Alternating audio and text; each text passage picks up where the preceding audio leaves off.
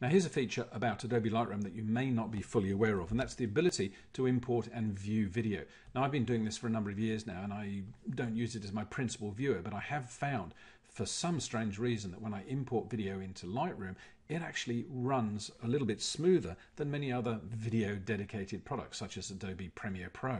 You know, this is the big daddy of Adobe's kind of editing suite. It's very, very good. It has amazing range of features, amazing range of things that you can do to your video clips. But unless you render the video, which normally takes quite a long time depending on how long the video clip is, it doesn't actually run terribly smoothly. Here we are in Lightroom. I've just imported a clip here, and I can click play and off we go. It actually runs amazingly smoothly. It's a pretty amazing place, so it kind of looks pretty good just played smoothly. Now in Premiere Pro I'd have to render this and then play it, and of course if I do anything, if any kind of editing, I'm going to have to re-render it in order to get a smooth playback. So that is a little bit of time consuming, a little bit frustrating. So how do we get video into Adobe Lightroom? Well, the easy answer to that is exactly the same way as you'd import anything.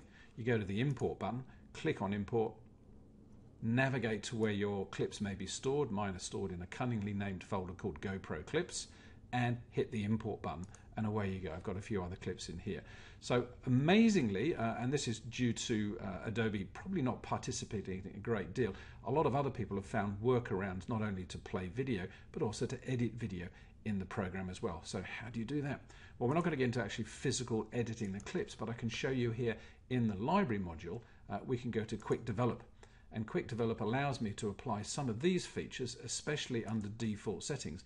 We have some Lightroom video presets. So clearly the boys at Lightroom have decided that there is a capability to add some effects to video clips. I'm going to choose Color Pop as if you need it. Bang, there it goes.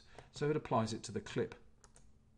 Easy peasy, and we can just replay it. I don't have to go back and re-render it as I would in Premiere Elements or Premiere Pro. And of course if I don't like that, I hit the Reset All button and we're back to the original clip. So very easy. There's a whole bunch of settings under Lightroom video presets. Well, there are a few anyway, and I'll show you in another video how to actually apply your own homemade preset to your video clips in order to change the color or change the tonality.